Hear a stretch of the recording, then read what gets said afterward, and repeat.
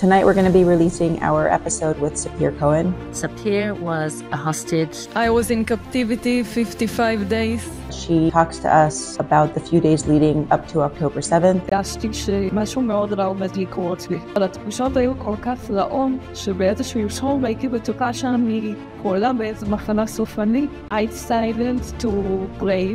One day I saw the chapter in Tefillah. They wrote there that if you read it for 30 days, you would be healthy and miracles would happen to you. I say this prayer every day, 30 days. The last day was the October 7th.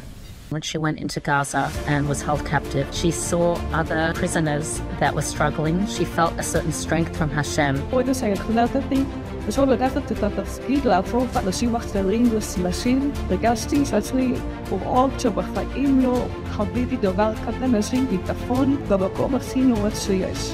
Sapir's resilience and her strength have really given us so much hope. אני אומרת לו, תגיד, למה אתה עושה מעני לא? מה קורה אם זה לא ככה?